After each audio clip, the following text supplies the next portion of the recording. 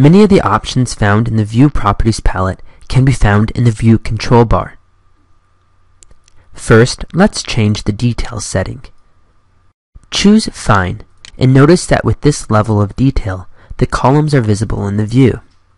Now, let's change the detail to Coarse, and notice that the structural components disappear. We can also change the display style. First, try Wireframe, which shows all the lines in our model. Now, let's try Hidden Line, which only shows the closest lines while hiding the lines that are in the background. Now try Shaded, which colors the view. Next, let's choose Shaded with Edges, which clearly adds edges to the shaded view. Select the Consistent Color option, which displays colors without shading. Finally, let's try the Realistic Visual Style, which accurately displays the color, pattern, and texture of the materials being used. Now click on the second floor plan view. We can change the same options in the plan view as we have done in the 3D view. We will start by changing the detail from Coarse to Fine, and notice the complexity that appears in the elevator component. Finally, change the visual style of this view to Shaded with Edges.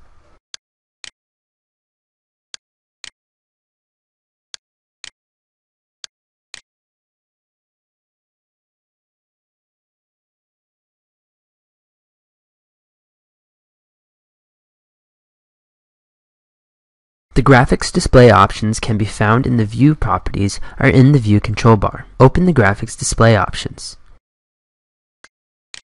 Choose the Cast Shadows options and select OK. Shadows will now be displayed.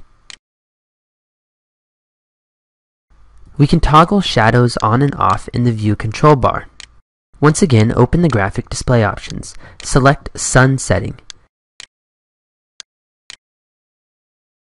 Revit automatically places the sun from top right, so we will change this option to top left.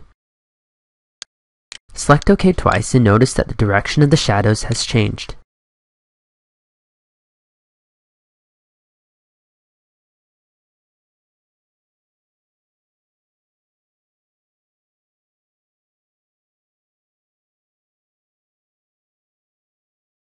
Open the graphics display options and select Sun Setting. There are three options that will let us choose a location for our model. First, select Still. This will allow us to choose a location, date, and time for our model in order to cast accurate shadows. Select OK twice to see these changes.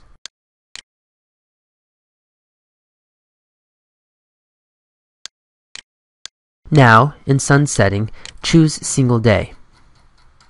Once again, we can choose the location, date, and time settings for our model. Now, instead of turning shadows on and off, we can turn case studies on and off. We can also preview this single day case study.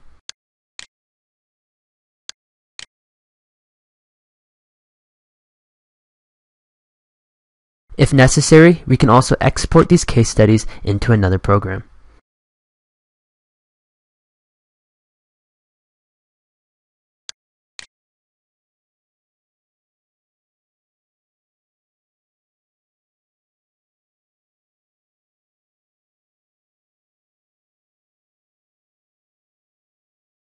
In a 3D perspective view, let's open the graphic display options. Select the gradient background option. Let's choose new colors for the sky and horizon to resemble the evening sky.